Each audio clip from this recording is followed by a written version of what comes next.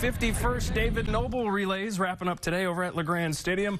Been a great first 2 days of action for both the 7th-ranked Rambelles and 9th-ranked Rams, collecting 5 top performances yesterday. During the combined events today, another great day from both squads. The men's 4x100-meter relay team claiming first, as did the women's 4x400-meter team.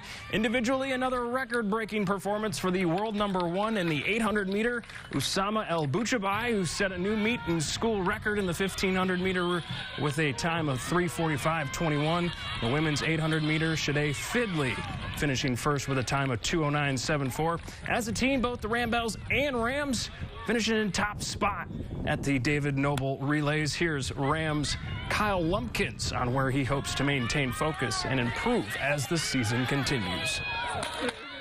I think overall, just it being my 4th year here at Angelo State, you know, I'm finally getting into the groove of things, just getting better, working with Dib every day. I mean, his program works, and so I'm going to keep sticking to it. Going to our other meets where we don't do a decathlon, just working at the meets that I'm not as strong in, and then just being confident and knowing that I can do what I can do in the ones that I already am stronger in.